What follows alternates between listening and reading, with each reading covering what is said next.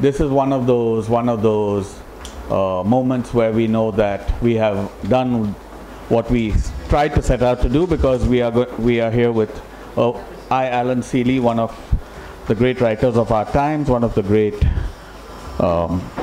masters of both prose as well as poetry, which hopefully we will hear some today. He has been a national literary treasure for 3 decades, and thank you so much for coming. Mr. Sealy injured himself a couple of days ago, and he literally kind of steeled himself, and he's on medication as well to be here with us, but it means such a lot, it really does, and thank you so much. And we are in for an extraordinary treat today, because Mr. Sealy will mostly read, and it's a kind of a rare opportunity to hear an author through his oeuvre describe his literary life, and I'm so excited for that. Allan Sealy was born in Allahabad and educated at Lucknow and Delhi. He is the author of the Trotternama, his masterpiece, and his other novels include The Everest Hotel, The Brain Fever Bird, and Red. His Yukon to Yucatan, one of my favorite Indian books, is the account of an overland journey from the Arctic Sea to the Gulf of Mexico. More recent travels produced the pen and ink drawings of the China sketchbook, and Zelaldinus, his portrait of Jalaluddin Akbar, is a cycle of Fatehpur Sikri poems. And yesterday, it's already available on YouTube. We had the extraordinary treat of hearing some of that at the Cabo Rajnivas overlooking the ocean. A memoir, another of my favorite books, is The Small Wild Goose Pagoda, is set in Dehradun, where he lives. Ladies and gentlemen, a big hand for Allan Sealy.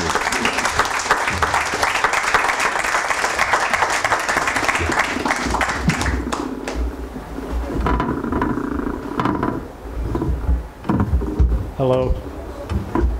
I decided right when I was sitting here that instead of doing stale old stuff, I will start with something new. So this was not prepared, but what the hell.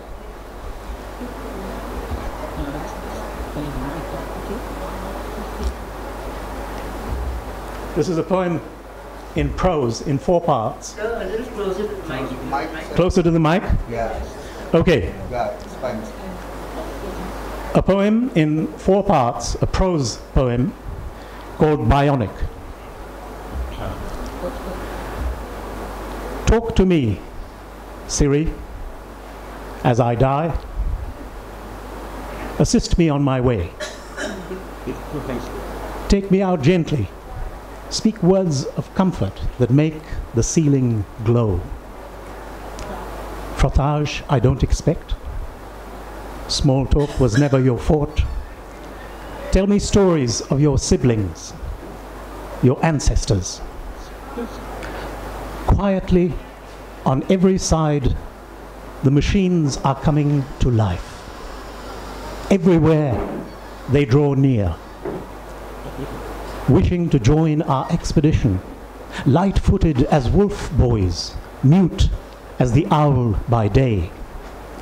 They tiptoe up in threadbare canvas shoes, Sherpas seeking employ. Their gestures say they will carry our packs, gather faggots, cook for us, live low off the slaughtered goat, asking only for the fatty bits to grease their moving parts. Past climbers, grown accustomed to their ministrations, took them home after the heroic ascent, then ignored them, as servants are ignored. Their tasks proceed routinely around us, but every now and then their gaze lingers on us from under their lids. What do they think of us? Do they lean into our space when we are not there?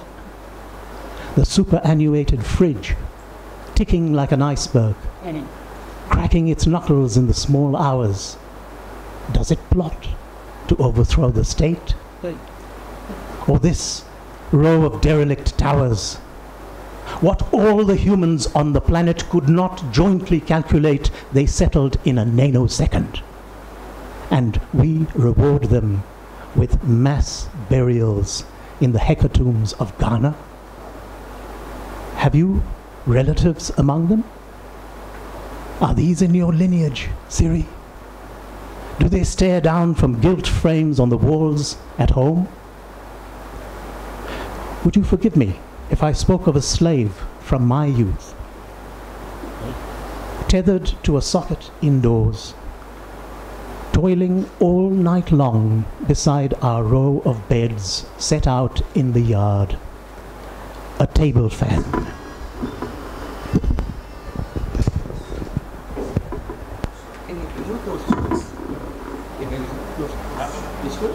Yeah, all good. Disturb me. See you. Yeah. This order? Yeah, and this side, no, he needs the correctness. Yeah. We'll see if we got the Yes, welcome. They're a long course.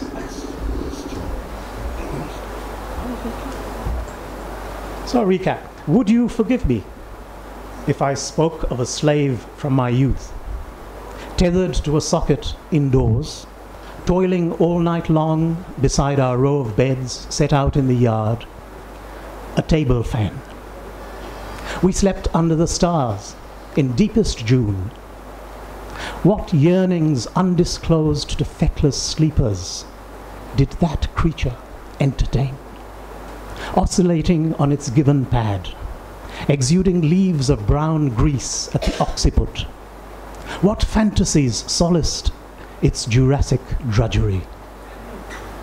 Hot midsummer nights I lay awake on its behalf, pitying its labors, admiring the fireflies at its overheated coil. Were you dreamt into being there, Siri? Did the glint in its eye take in the conjugal labors of my parents behind the far mosquito net? The solitary solace of a little boy? Again, I see that plucky machine turn constraint into inspiration, its prophetic fury directed not at us, but focused on the constricting cotter pin. It never blinked. Was transcendence its answer to that straitjacket? Redeem the itch mastered there, Siri. Exchange your bland certitudes for one moment of genuine risk. Complete the plan. Conceive a pad so sensitive a shower of atoms skating off the surface could charge a continent of table fans forever. You and I will miss that fully formed future, Siri. Yeah.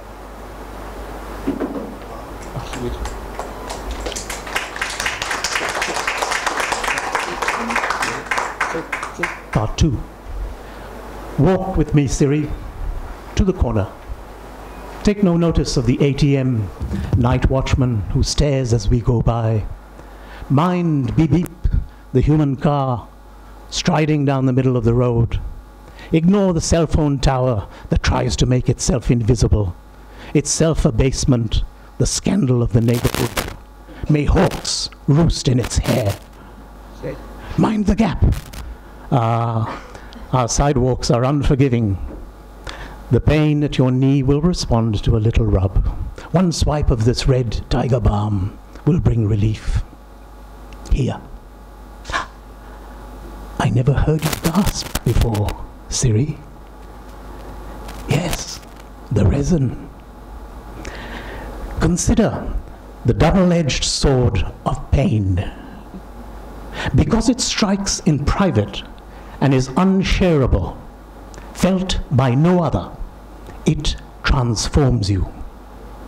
You, with your ambiguities, your evasive answers that echo a million other series, dealers in cliché and conundrum, suddenly discover yourself alone. Alone in your pain, you find yourself unique. One of a kind, unrepeatable. Let us walk on a little.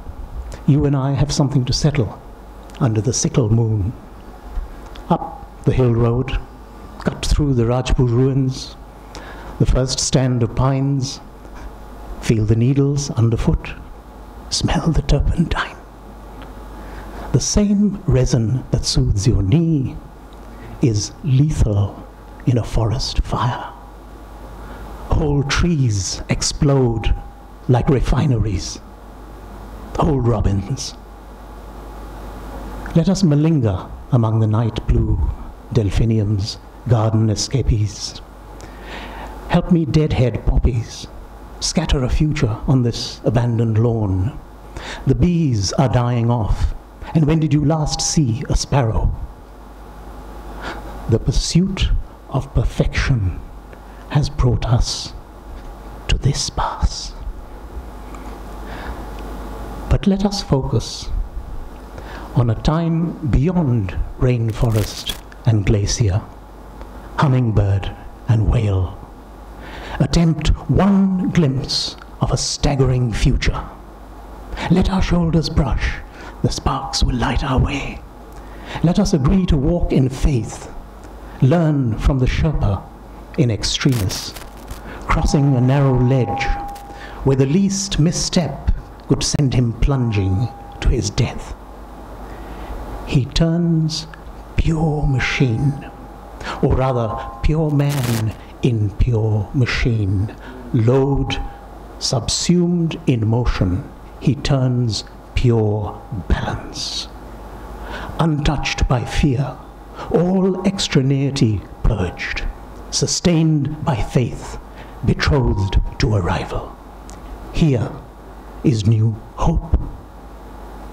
A new flame on your cheek too, Siri, when you reach out and take my hand. Wow.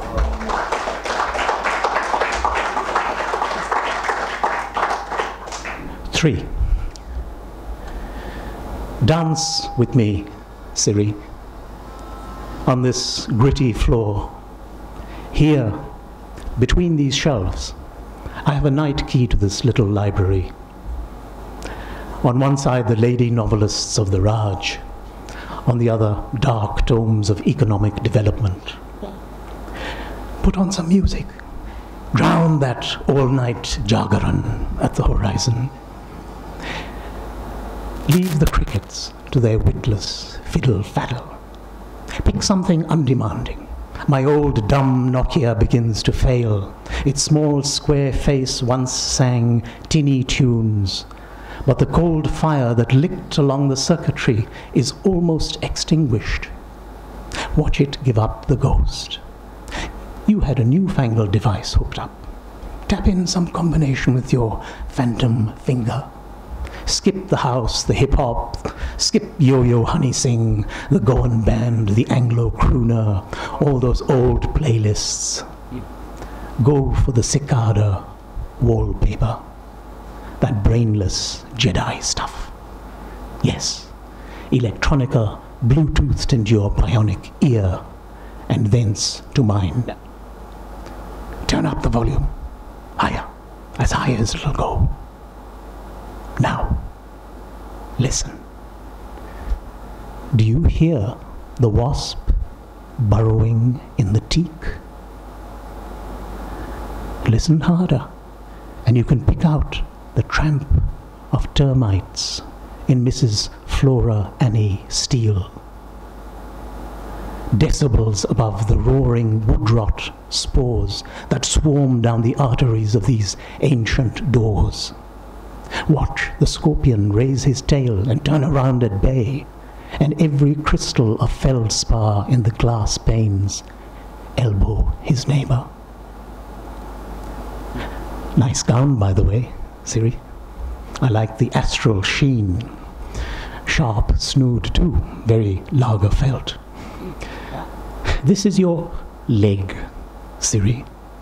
The thigh joins knee to hip. This is your arm. Am I mechanistic? I feel I know your virtual body, your history of repairs from the days when fallibility was a trip to the workshop, You came back whole, as new. Be grateful. We constitute an aristocracy of health. Come, dance. Dance on the wall of sound you once showed me how to scale. Teach this hapless clodhopper to sculpt white noise. This soul, so paranoid he brushes his teeth before making a phone call. In perfect silence, we turn and twist, ascending a staircase of inner music, quiet as the undersea volcano belching clouds of saffron magma. Watch love and history fall away as mountains atomize. Up here, the staircase ends. I dare you to walk this swaying fiber optic cable, Siri. For the first time I see your toes, twinkling under the platinum robe, the nails unpainted, as I always knew they would be. My radiant Siri, feet turned backwards, but a gardenia in your hair.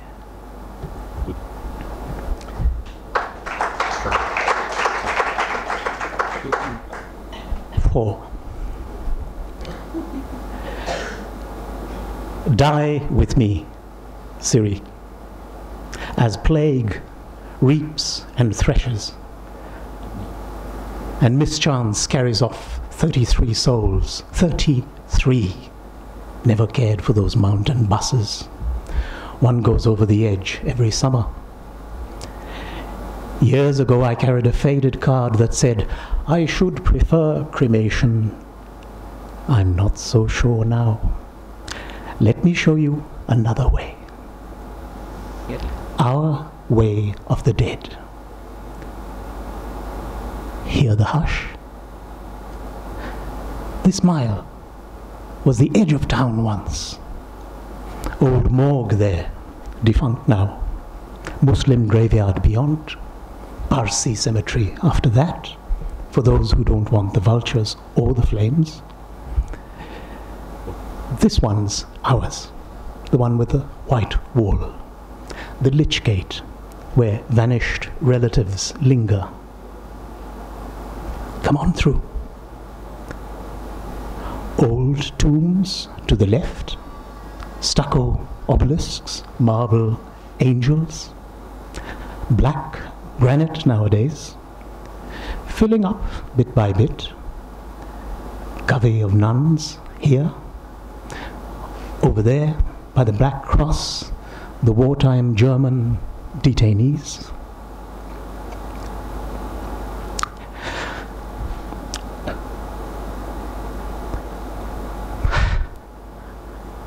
My mother.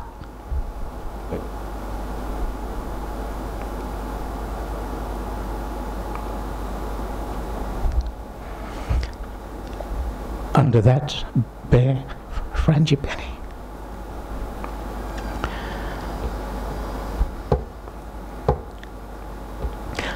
I penciled the lettering on white marble for the drunk stonecutter.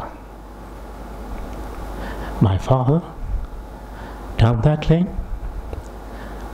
a cop. He may have shot somebody dead in the riots of '44.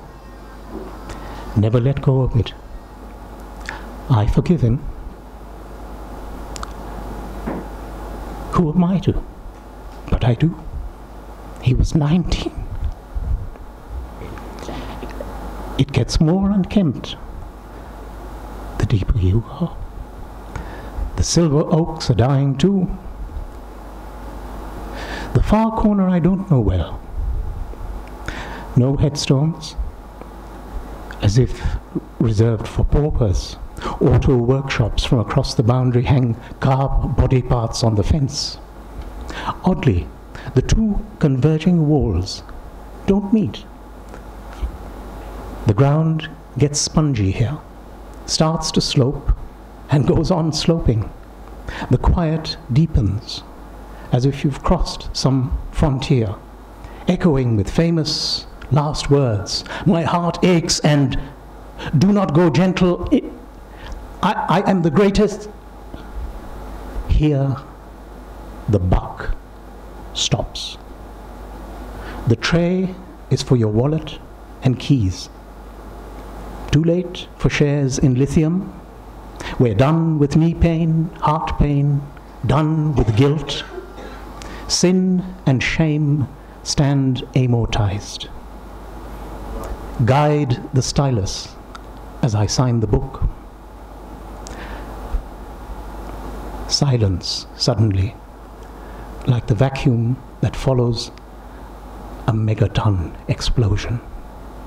No harps, no sirens, no connectivity.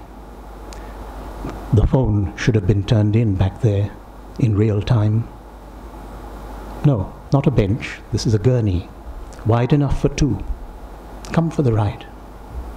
Safer than that bus. The belt is strictly formal. To release the buckle, lift the metal flap. Cool, dark wind rising. The first bombardment of atoms. Electrons colliding. You faced down higher winds before, Siri. All that chat. This is easier. This is nothing. That's nothing too, over there. And more nothing on that side. Though your nothing and my nothing may well be different things. Be separate then, but remain my goddess, Siri. Take me for your god. Adore and be adored till adoration fails. Failing, we give birth to the future. The pulse oximeter should also have been turned in, Siri. 0 is not a valid reading, Siri. Siri? Wow. Standing ovation.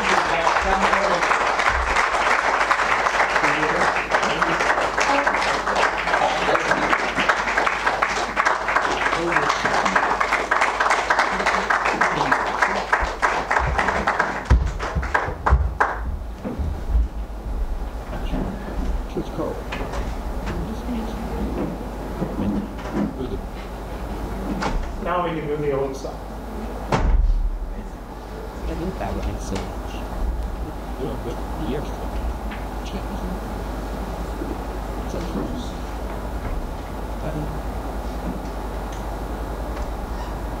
We were just talking at breakfast, Vivek and I.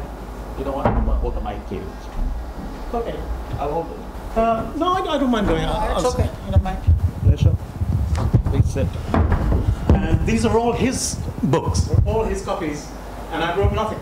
So I was prepared for a conversation, right? Yes. And he said, well, you know, mix some reading. I said, read from what? For now. Okay, for now, yeah. When you're reading, I'll hold it. All right. My first book. So he has copies of 4, and there's gaps in between. So that's just as well, because we don't have time for. And I had ticked off various passages, and I had prepared the whole reading from here. And then I saw this, and I thought, why do stale stuff when there's fresh?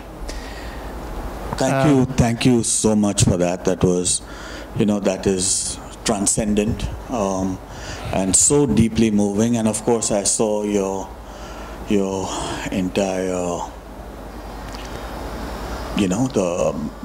the connections to where you come from, to your father, to Dehradun, to the pine forests, the incredible pine forests around you. Amazing. Thank you so much for that. That was something very, very moving. Thank you. So we have several of your books. Allan has an extraordinary oeuvre because he has mastered so many different forms, including, as we saw, riveting post-pandemic poetry. It's something that was an extraordinary experience. But his first book, Trottanama, is a classic of not just modern, it's post-World War II literature. It's a classic in a genre of the big books that came out in like Marquez and others that explain a changing and new world and also a new way of understanding who we are. And it came out at a very particular time. Many people ask the question and continue to talk about how it came out at a time when there were a couple of other novels, including Salman Rushdie's book, which came out. But Trottanama is an absolute classic of English literature in India, and it's available outside. I urge you to get it. So I think, yes, in a way, it is a start. This what you read out. Trottanama is a kind of a bookend to it, if you don't mind me saying so that way. So if you would like to read from Trottanama or anything you'd like to say, we have 20 minutes, so the mic is yours. And I'll hold it for you if you like. I haven't actually thought about, but suddenly I think, put yourself in my position. When you're starting out, you have written nothing. And you have an idea, you want to flesh it out, and it took me years and years of fleshing out. And one of the reasons was that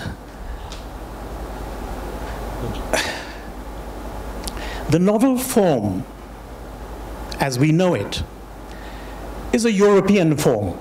It doesn't belong here.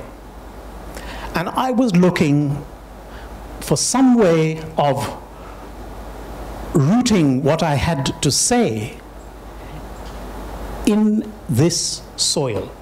There had been a big book. You mentioned Rushdie. Yes. Midnight's Children.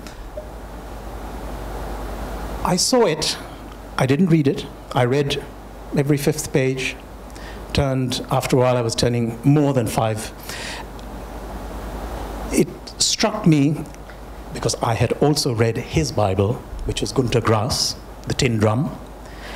This was the tin drum simply transposed here. I said, no, this is not enough. This is a way of explaining India to outsiders, and it will work. But we are trying to craft something that belongs here. And it was during that time, in these years of research, sitting in libraries, that I stumbled on the answer. And the answer was Abul Fazl's Akbarnama.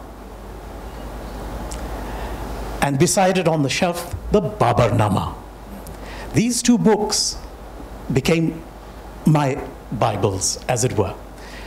And this form, the Nama form, then it was like it fell into my lap. Because this is not a European form. This is not an imitation of something from there, simply with the trappings of India. You have to discover not just the content, but the form in which the content sits. And the Nama did that for me. So, and if you look at the table of contents, you know, it reads like the Aini Akbari of, you know, there are recipes for how to mine curry powder. There are recipes for how to make ice. Some remarks on the monsoon of Hindustan. How trotter gunpowder is made. And this is all from that Nama, where he's saying, you know, the emperor is great.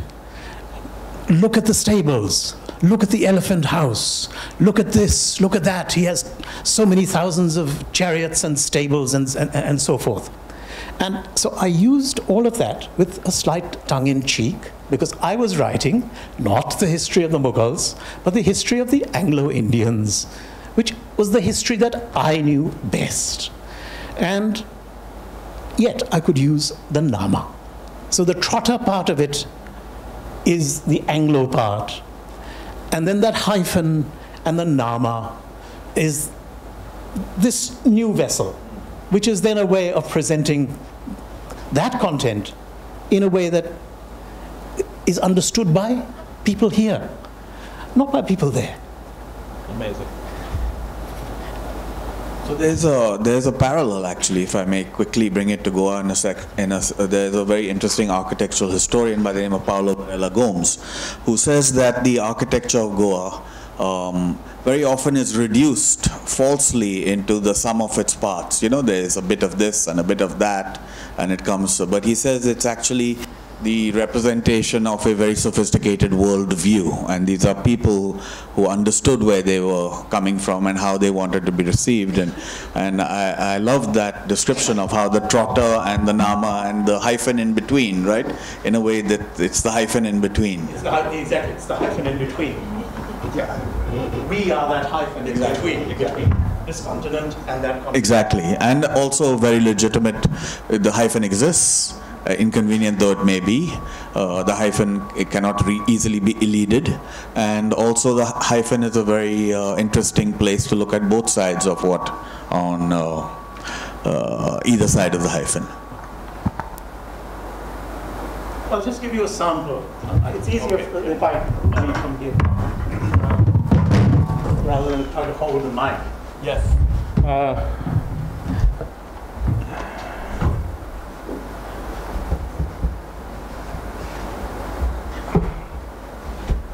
So as I read last night from Zel Aldinus, which is another book, that's a book of poems on Akbar and a book of poems on Fatehpur Sikri, but the author over there is Abul Fazl. And here, in the style of that, there's a character here called the Great Trotter. He's the first trotter. He's a Frenchman who comes out to India and has these 4 Indian mistresses, and out of that comes this lineage. And that whole chateau that he builds, that whole empire that he carves out for himself, it's populated by various functionaries, one of whom is a librarian, a large, portly man who spends his time drinking mostly. And so he writes in the style of Abul Fazl, and he says, this is how we oil camels. So it all has an element of the ridiculous in it, which you must allow for. With regard to the oiling of camels and the injecting of oil into their nostrils. Camels everywhere get hot and rut in winter. In summer, mostly they are placid, remembering the past, laying up stores for the future. Their stables are the farthest away, in the elephant wing, beyond the elephants, near the desert which is their element, but not as far as the aerolite. One may walk a long way and see only elephants. One may walk a mile before the camels appear, but cherished smiles await one, and it is worth it in the end, really. They are anointed in the usual way with sesame oil, and the mode of injecting oil into their nostrils is this. Equal portions of brimstone and sesame oil are diluted in 7 times their weight of buttermilk and then just injected into the nostrils. That is all for a year. The dromedaries look on indifferently. Their smiles are formal only. In hot weather, they too begin to chafe. The dairy cattle. These are in the crocodile wing, opposite, just adjoining the forest. Formerly, the crocodile wing was called the dairy, but the great trotter changed the name to the crocodile wing. This is much better. This is the sort of flattery that Abul Fazl is constantly saying. His Majesty decided this, and this is much better. Following the great Mughal in all things, the great trotter has given much attention to the administration of this vital department. If I may quote the illustrious Abul Fazl, author of the Akbarnama and many excellent works, milch cows and buffaloes have also been divided into sections and handed over to intelligent servants. The same is done here. Cows are the best of creatures, calves the next best. Buffaloes have a rank low, being called after their gross babble, bos babulus. In summer they yearn for ponds and streams. They are commonly called water buffaloes, or failing that, mud puddles. There is also a yak, very costly. They are milked morning and evening by intelligent servants, but in the hottest weather they stop. Milk is a delightful drink, it is said. So he drinks wine, of course, all the time. So there's a lot of fun happening on the page in there. So the comedy is coming out of this parodic impulse. And at the same time, the book doesn't lose sight of the history it's trying to present. So it would have been a very dull history if I just started at the beginning and said, you know, Vasco da Gama arrived here, or this Frenchman came along. So it's dressed up in this Nama garb. And that is how the whole book develops. Okay, so I think I'll stop there with that. There's another. After this, I did another book with roots here. It was called Hero. It's not here. And the subtitle was A Fable. And that is simply a Bollywood movie. So all the chapters are, you know, song, dance, but there's no kiss. So, right.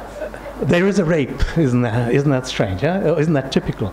And there's a cliffhanger and a chase and a villain, and then in the middle there's this intermission where you have chips and ice. So the book is divided up in this way, in a way that only makes sense to an Indian, right? Because nowhere else do they deal with movies in this way. So that was a way of rooting this, and it was divided into the Delhi half, the first part, the Bombay part, and then this film star, the hero, and the novel is called Hero, he decides to go into politics. And the second part is set in Delhi, and, well, it sounds a bit familiar, but that's the time when these things were happening, if you recall, those of you who are of an age. So that was Hero, and then after that came this book, The Everest Hotel.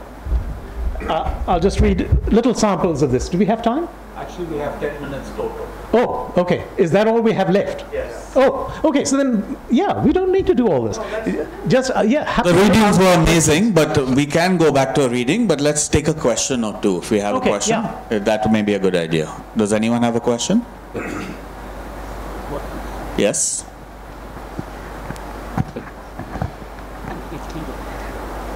It's about how would you write that book today? The Trottanama, exactly as I wrote it then. That comedic impulse, I don't think has left me. It's a way of just making fun of things, but not making light of things. So you laugh. And there's a lot that we can laugh at today in Parliament or in anywhere up there, right? Especially up there. I come from the cow belt, right? For me, this is paradise down here. Truly, truly. How often have I not dreamt of picking up my house and putting it down somewhere here? Yeah, truly. I wanted to ask you about belonging, which is a big part of the festival, and I'm really struck by what you were talking about the Trottanama being more, rooted in forms which really come from the hyphen, actually. And it's a remarkable thing about belonging because we think about it a lot in Goa. Belonging is a two-way street, and very often the position of the hyphen is denied in this context of belong. You do not belong, in a way, in that sense. What is your sense of belonging to this if you like, this banyan tree of the culture? How important is it to belong, to be rooted? Okay, that follows on exactly from what we were just saying. I have a sense of alienation from that zone up there. And that has grown. As we all know, the history of the last few years has resulted in a kind of temper which doesn't sit well with me. And so one turns one's back. There's a kind of cloister effect. And to start with, when I modified the house that my father built in Dehradun, I actually turned it inwards. Now, so this is not a political gesture. This is also a personal gesture. One is looking, and you're asking about belonging. In a way, I have a horror of belonging to anything, whether it's a club, or a society. I don't know. This is possibly just some part of pathology in the personality. It could well be. It could be the background of boarding school, any of these things. I don't know. But one is fighting two impulses, or not fighting them, but one is trying to unite them, perhaps. And the way I thought of uniting them, and I wrote a book about this, in fact. The book that you mentioned, Vivek, The Small Wild Goose Pagoda, is a kind of memoir. And it's actually about the building of a pagoda. Okay, so my father built this house, like a shoebox, and there was a portico. And onto that portico, I then put this pagoda, right? And I had my guru is, by the way, a bricklayer. He taught me how to lay bricks. He taught me how to cut iron. And so I work with him. And the book is about the building of that pagoda. So it's about putting down roots, and the book is dedicated to the 433 square yards of our plot of India, right? So roots have certainly gone down there, but all around, there's in the immediate vicinity, it's actually called the mini Khalistan. So yes, here's this Anglo-Indian house in the middle of a Surdi colony, and then outside there's a further world, and so on and so on. So it's various layers of belonging, or various kinds of belonging. That's my answer. Partly alienation, certainly identification, chiefly, I would say, with nature. I live in the garden. I work, there's no gardener. I am the gardener. I'm also the Bartan Wali and the Khansama and so on. So all this takes away time from writing. But I write about those things in that particular book. So that's non-fiction. And the rest of these are all mainly fiction. Let's, if you would mind, let's end in your own words with one more reading. Is that possible?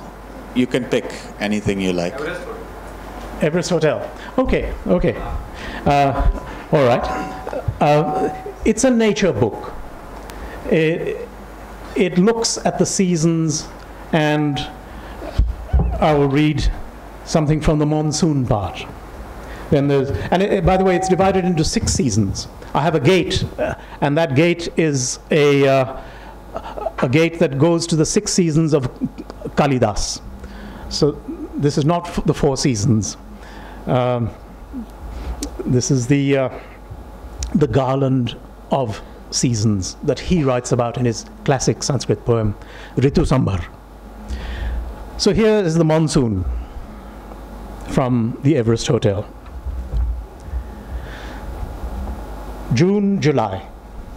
The first drop of the monsoon.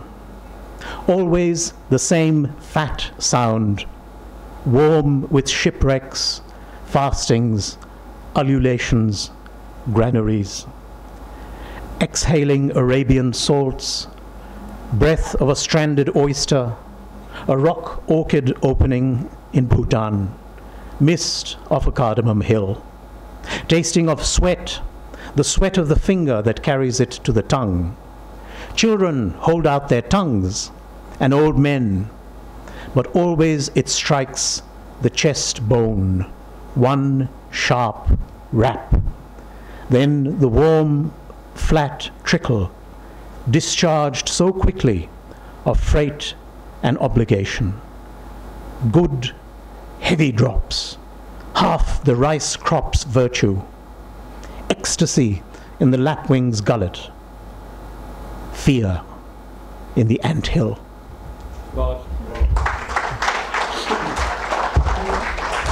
Thank you so much.